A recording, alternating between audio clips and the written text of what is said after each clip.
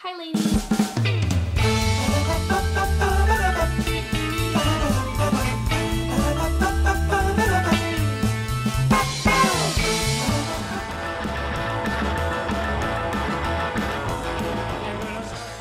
Good morning guys, it's Monday and I'm back to have another cup of coffee with you and talk about stuff, whatever may come up in my head. I have my coffee. Today's coffee mug is brought to you by St. Anthony's Hospital located in Oklahoma City, where both of my children were born. I need a lot of coffee this morning. I was up quite a bit last night, like, you know, like where you wake up all night long, almost like on the hour, every hour.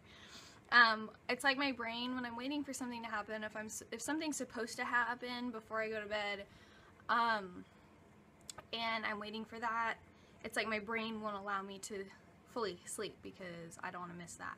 So every time I fall asleep, it's like, wake up! You have something you're supposed to be doing. You're waiting for somebody. So I was waiting for my reverend to call, but he didn't. So that happened. This week was Halloween. I had a great Halloween with my kiddos. I hope you guys had a great and safe Halloween. I hope you're all still here with me. I hope nothing serious happened to anybody, because Halloween can be kind of crazy. The freaks come out at night, especially on Halloween. And we had fun. We took the kids, we took my kids, and my sister and my brother-in-law. We took my niece and nephew, their kids, and my mom. We went to a trunk or treat at a local church here, and the kids had a lot of fun. There were so many people, there were so many cars, and then there was 2 fire trucks, which was exciting. They had big blow-up bouncy houses, games, they just had all kinds of stuff, and it was really fun. The kids enjoyed it, but it was freezing cold.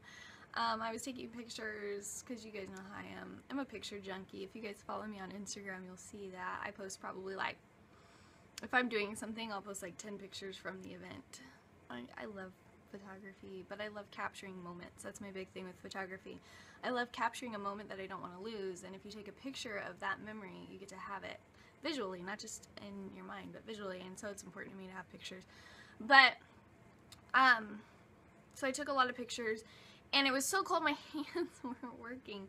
They were so freezing cold that when I was trying to send pictures to like family members, like my cousin in California, I call her my wife, I couldn't. There was like, all the words were misspelled. Just like, what are you talking about? I'm like, I have cold fingers, I'm sorry. But it was a good time. And then at a certain point it got too cold, the kids were freezing, they were starving. So, it was, what time was it? It was 7:30. So we took them to McDonald's to let them play and get Happy Meals. And I know McDonald's is not the best thing to eat, but I don't think it's going to kill them. So they played, and Ben got to see a little girl from his school that he's absolutely in love with. Yeah. Already. See, in my household, you're not allowed to date until you're 16. And I followed that rule and actually even prolonged it another year. I didn't date or get my first boyfriend until I was 17. And I think that was a really good thing. I don't like this whole, oh, they're adorable and that's their boyfriend, and that. I don't encourage that. I don't encourage that. Because they don't understand it. That's something we put into their heads mentally. A 4-year-old doesn't understand, that's my girlfriend, that's my boyfriend. They just know, this is a girl and she's my friend and I think she's awesome, so I'm going to hang out with her. Well, good. Let's teach our youth that it is perfectly acceptable to have male friends and female friends without being involved with them. I'm okay with that. So that's what I'm going to teach my kids till they get to around 16. And I'm like, if you want to date her, I guess I'll allow it. But when you're a child, no.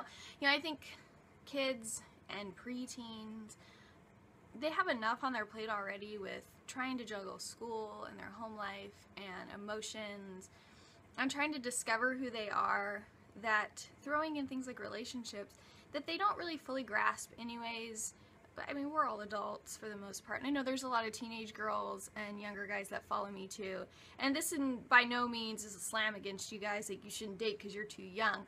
But I think that until you hit like the age of 16, sometimes it can be really difficult mentally to juggle things like that. And when a breakup happens, or you know, you have a relationship when you're really young, it can be really difficult to manage, and it can be difficult on your heart and on your mind.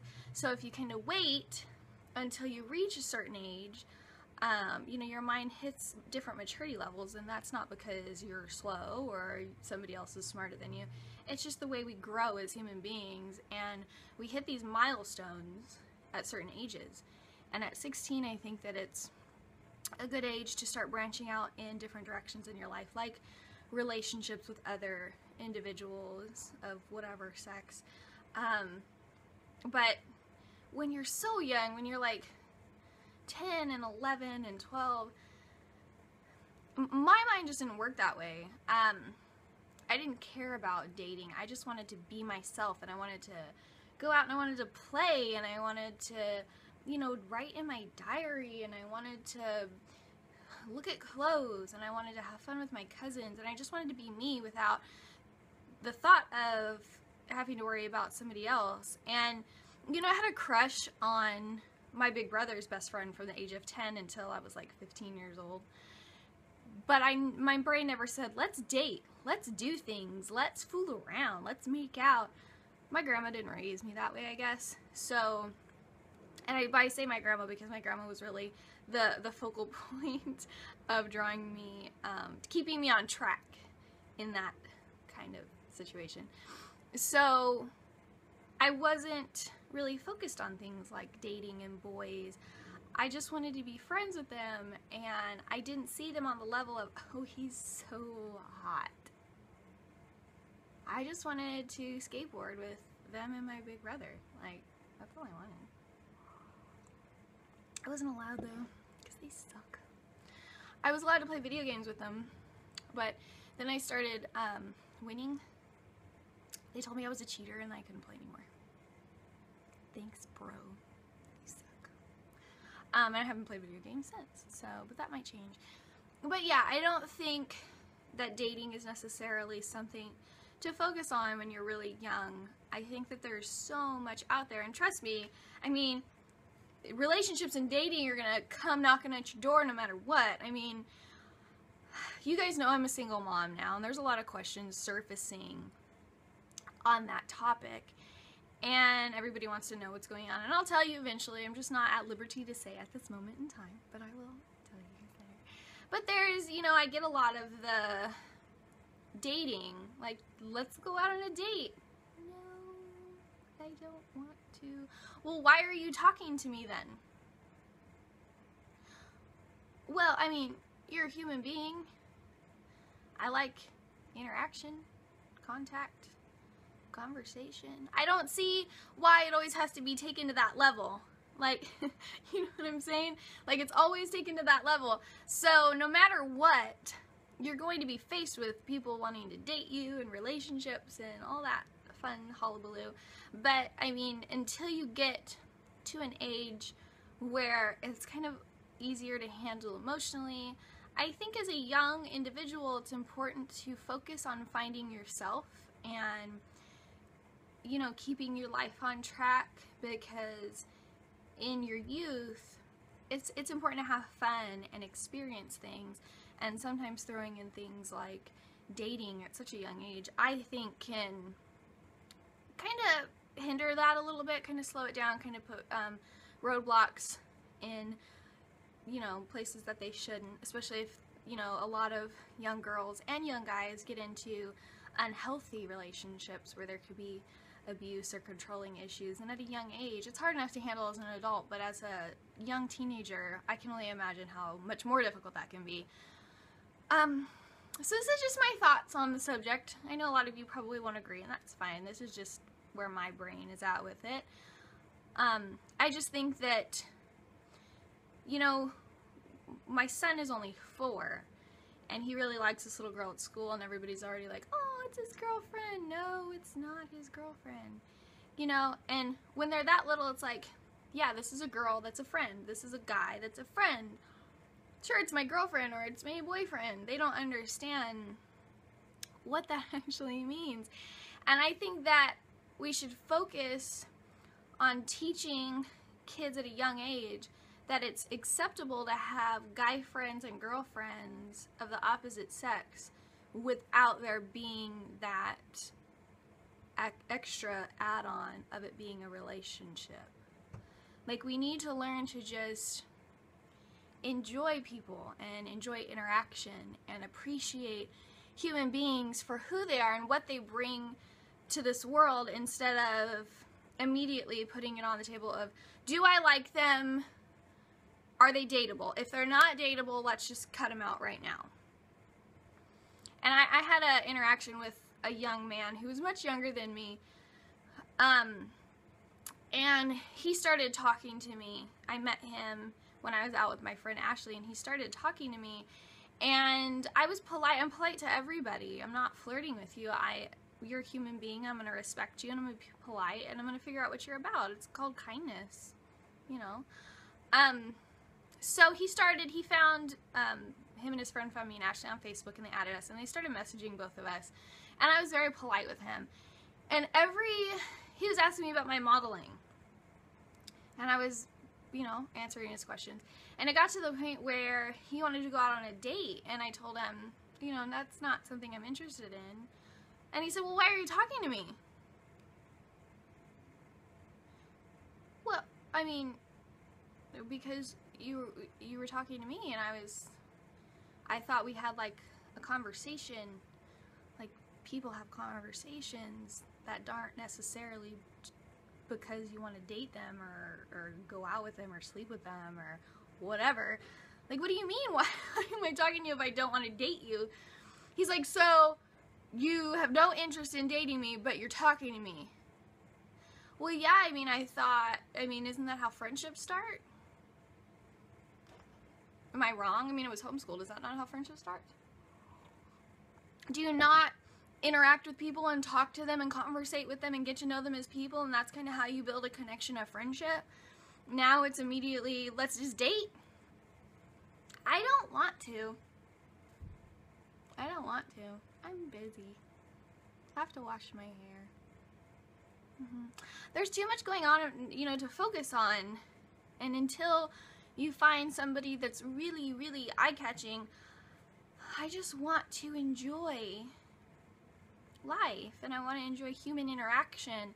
That's something that I wasn't allowed to do, and that wasn't something I was allowed to do in my past relationship that I recently got out of. So I'm enjoying getting to know people and feeding off their energy and talking to them and, you know, just making human interaction. So that really caught me off guard, and when he found out that I didn't want to date him, I haven't heard from him since. And that's cool. That's cool if you were only talking to me because you wanted me for dating material, and I wasn't on the same, you know, playing field as that, and so you were like, meh, okay, moving on. Okay with that. Cool. Go on. Into the sunset by yourself. I don't do good with flirting and dating. It makes me uncomfortable. It makes me feel awkward. I'm really just a dork fish, so that kind of stuff makes me uncomfortable. So, yeah, that's my thoughts on that. I didn't even know that that's what I was going to talk about, but that's my thoughts on that. And that's in no way a slam against young people who are in relationships and dating, because a lot of young kids meet their husbands or wives in elementary school, and they're together all through junior high and high school and, you know, till the very end, and that's great. But I think that a lot of our youth, and even young adults, you know, even people my age, I'm almost 26, but even people my age, I think, focus so much on finding, they always have to have a boyfriend, they always have to have a girlfriend, they don't want to be alone. And I think that when you focus on it to the extent that people focus on it, I think that you get yourself in more unhealthy relationships, because you're constantly just trying to substitute that loneliness with another human being instead of finding that comfort and that safety and that security in yourself. You know, you have to find it in yourself. And that's what my grandma told me. She said, you cannot be with anybody until you love yourself completely, you're confident in yourself, you're secure in yourself.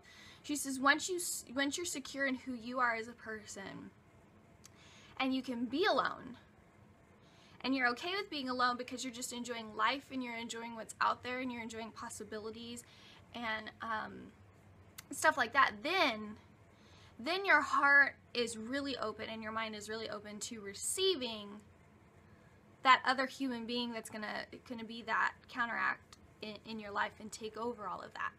And if you can find somebody who their first thought is, are you happy? You know, do you have everything you need? You come first, they come second, and then you yourself have the exact same feeling, then the other person is always going to be taken care of. And I think that's really, really important to find. So, if you can't be alone, fill your life with people who love you, friends and family, and it doesn't always have to be a relationship, because I know a lot of you message me about being in heartbroken situations because you're in relationship after relationship and it just never works out. Sometimes you just have to say, it's time for me. It's time for me. Sometimes you just have to step away from including another person in your life romantically and just focus on yourself and focus on being comfortable in who you are and living life and enjoying other people's company and laughing and going out and having experiences without the constant strain that being in a relationship can cause you. So, and I know because I left one recently that was like that. Sometimes you just have to embrace who you are because the opposite party doesn't want to embrace who you are. But those are my thoughts. I'm sorry if I was kind of scatterbrained. I had no clue that that's the road I was going to take. So sorry. But it's really gloomy out. I have some important business to take care of. I have to go by the studio and sign some posters and some prints to ship off to their new homes, and I have to go to the post office to ship off something to my reverend. I have something I need to send to my reverend, so I have to get that taken care of, and then who knows where my day will take me. So remember, you are in control of the days that fill your week. Make them amazing. Fill them with people who love you for who you are, whether you're together or not. Sometimes having a best friend in your life for a while can totally be better than having, you know, a significant other if they don't understand you. So just be you. Live, love, laugh, and be happy. That's what I'm going to do. So I am off. And until next Monday, I love y'all. Pass on the love to somebody else.